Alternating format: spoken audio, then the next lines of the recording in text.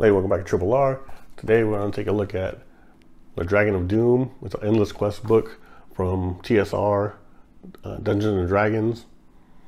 And the book is from 1983. So it's a choose your own adventure book.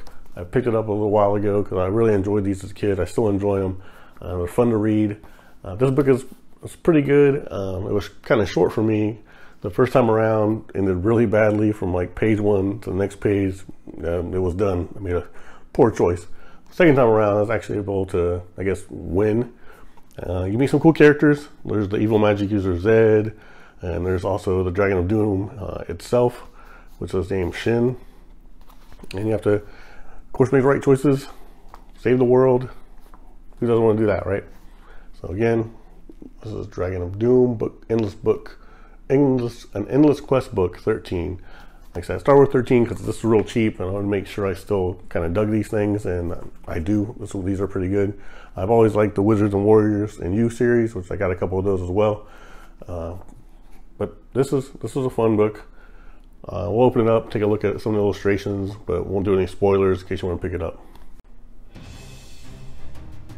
All right, here we are with the Dragons of Doom, Endless Quest book 13. Gives you a little bit of the story of what's going on in the book.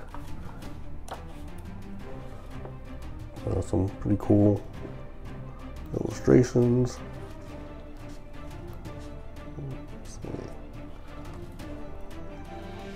Yeah, 1983. So the print is a nice size, so it's not hard to read.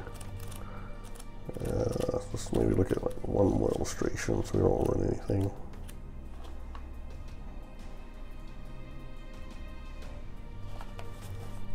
There you have it.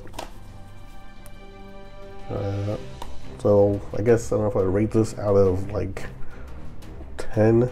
I give it a solid 7 or 7.5. It's a fun book, but since I beat it so quickly, I will read it again probably, because I do want to see if you can do win in more ways than one. And like I said, it's easy to read because the text is nice and sharp and big, and even for an older book. So it won't be in the greatest condition if you care about that. I mean, I wanted a cheaper copy, like I said, to make sure I still dug this kind of thing, and I do. So I have some more on the way.